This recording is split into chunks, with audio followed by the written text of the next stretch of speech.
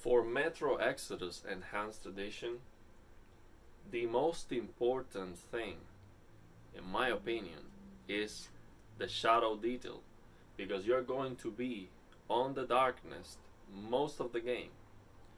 So the HDR10 implementation has the black level race, so that's just a deal breaker. It doesn't matter if it's going to give you amazing highlights, and it doesn't, by the way, if you have the black level race. So in my opinion, what we can definitely get right now on HDR is perfect shadow detail, because the developers, for some movies and for some games, on their vision they have those 10,000 nits or 4,000 nits that these TVs cannot do. So you are not going to be able to get even 1,000 nits if you have a C1 or CX or C2. You cannot get even 1,000 nits, let alone what the creators of most of the games are, on their vision, those 4,000, 10,000 nits. So the most important attribute of HDR that we can definitely get right now is the shadow detail.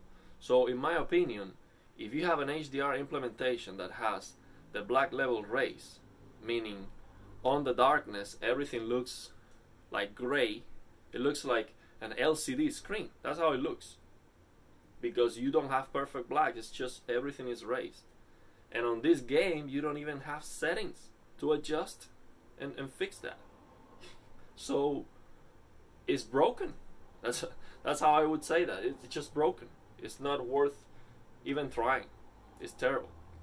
So on the other hand, HLG over the SDR on this game is doing a fantastic job.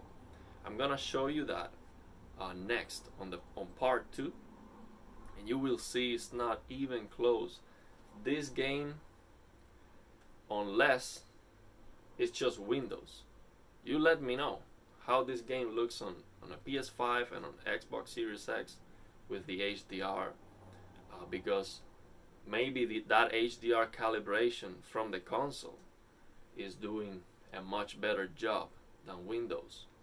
You let me know. But on PC, it is unusable, in my opinion. HDR10 from the game is just bad.